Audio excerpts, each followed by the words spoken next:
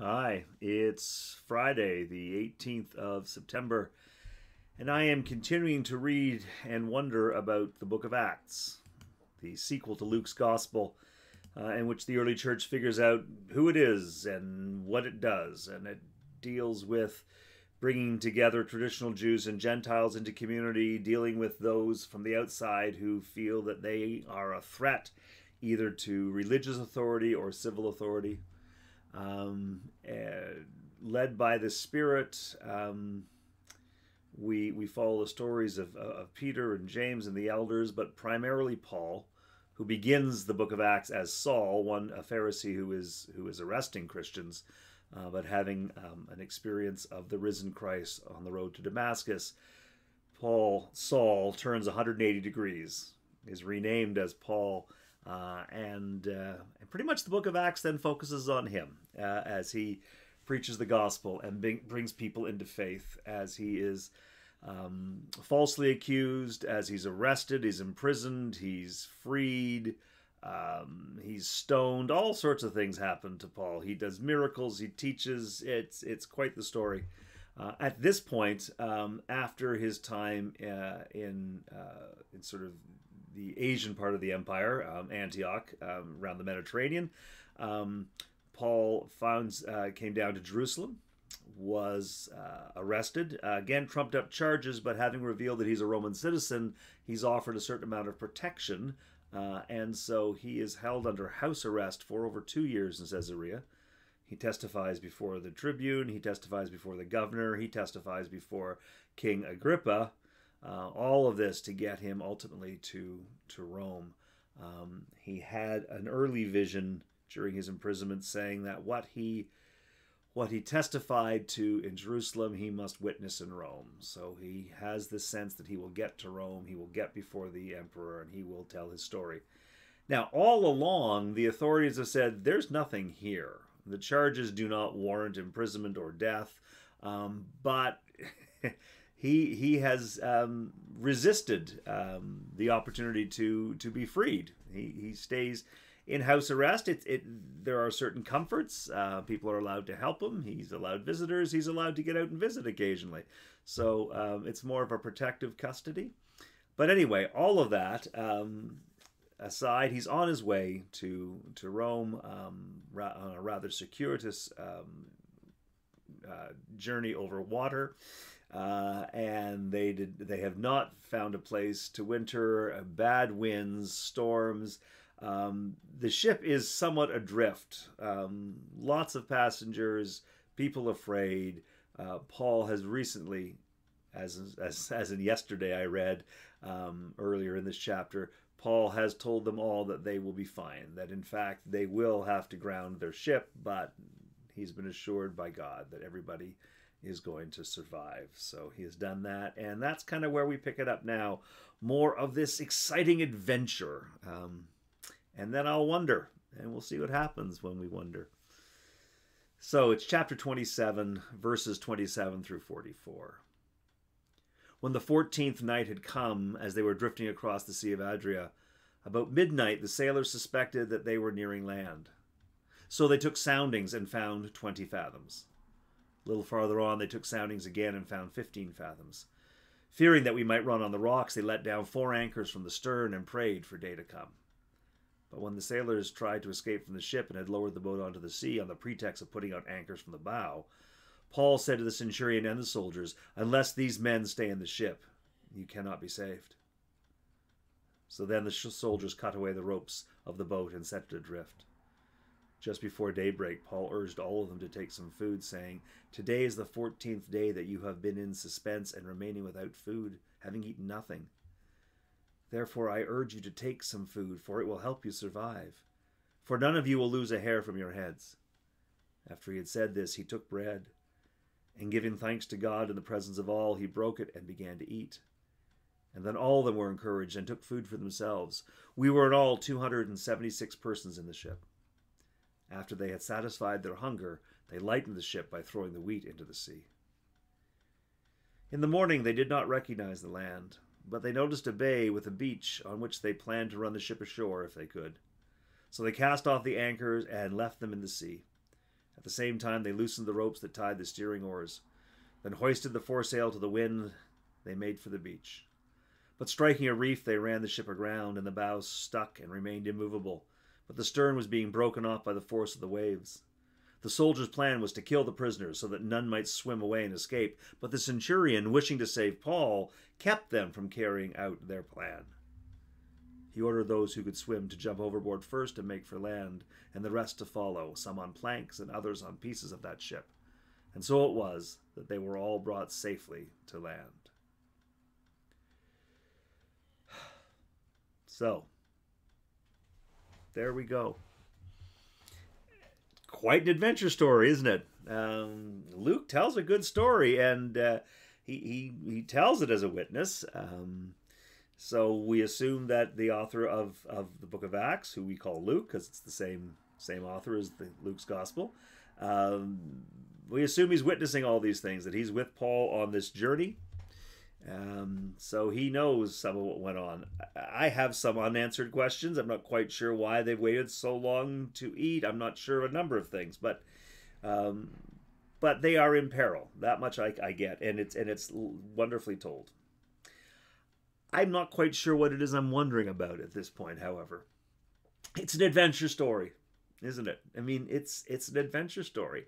So what's going on in this? And you know, the point of wondering is to engage with the story in such a way that it reflects on your life, on my life in this moment, wherever we are.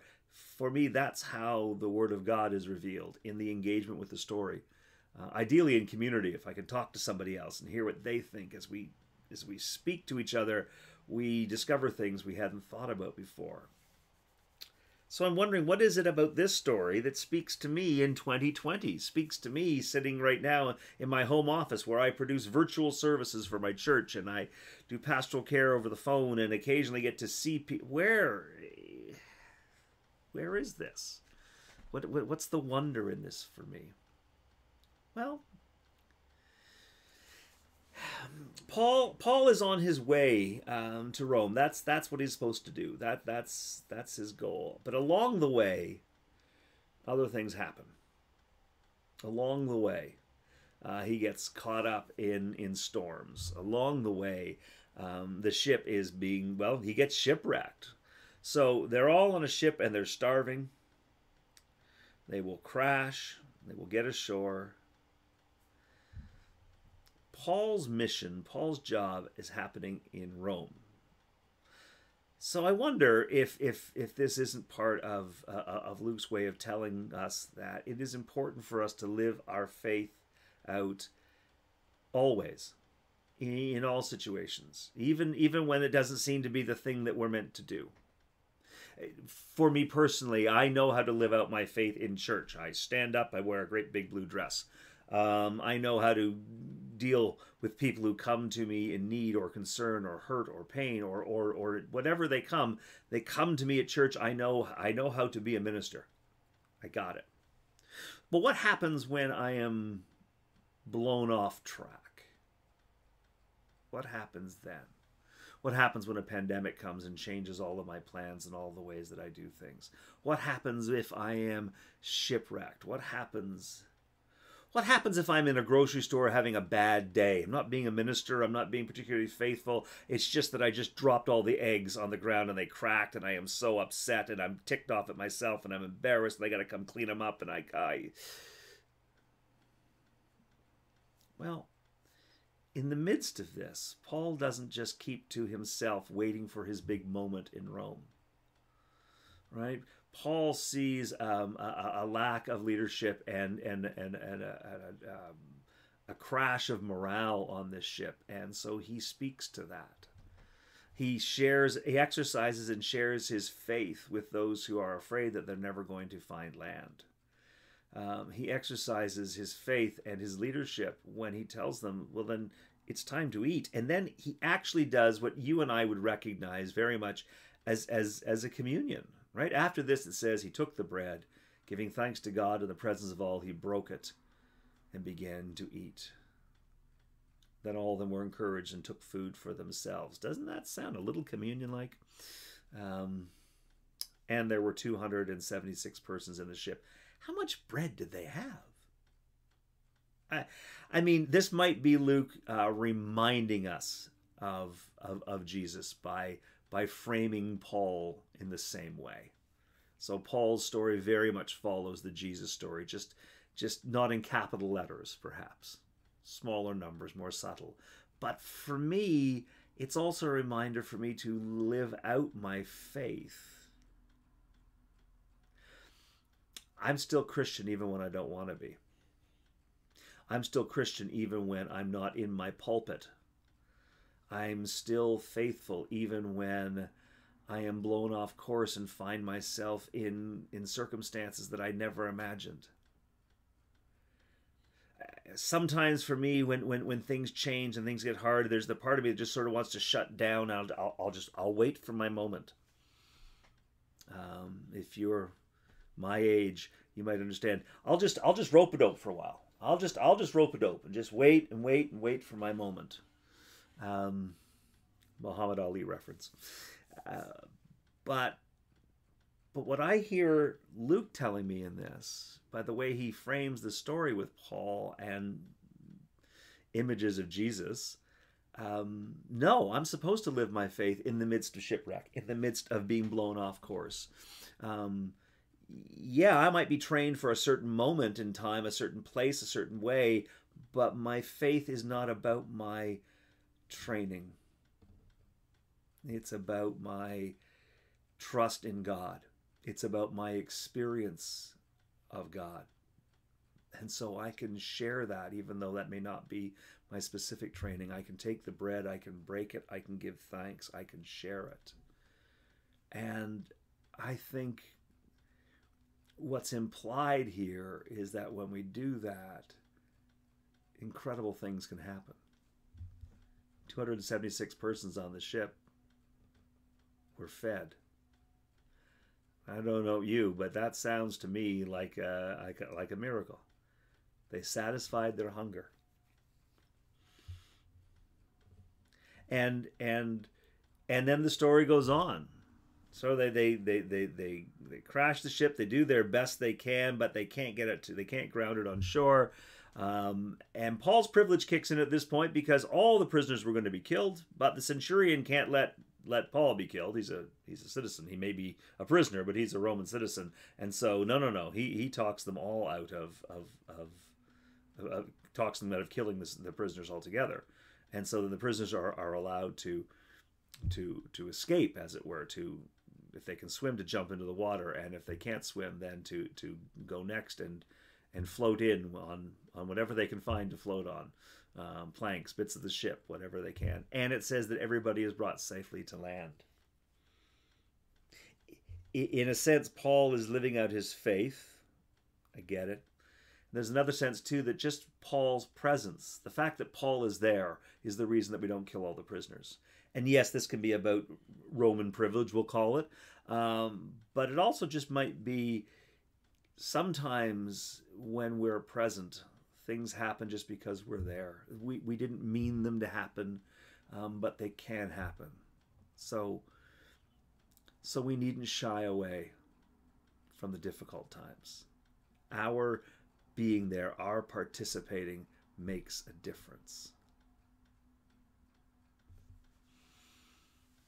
I have to wonder about that. I have to wonder a little bit about being blown off course and just wanting to shut down till I get to my proper place, the place that I'm trained in. But living out my faith anyway, and recognizing that even when I'm not sure what to do, just my being there can make a difference.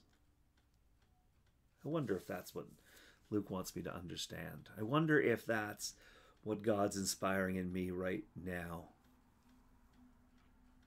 I don't know. It is a lovely adventure story. It's great. But I think there might be something more in this for me. I hope there is for you. I'm going to stop wondering right now and offer a prayer. So let us pray.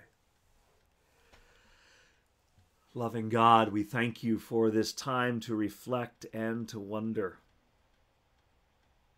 God, let us never be afraid to live faithfully even when we are blown off course, even when we find ourselves in circumstances we never imagined, even when we find ourselves in places where our skills are of no use.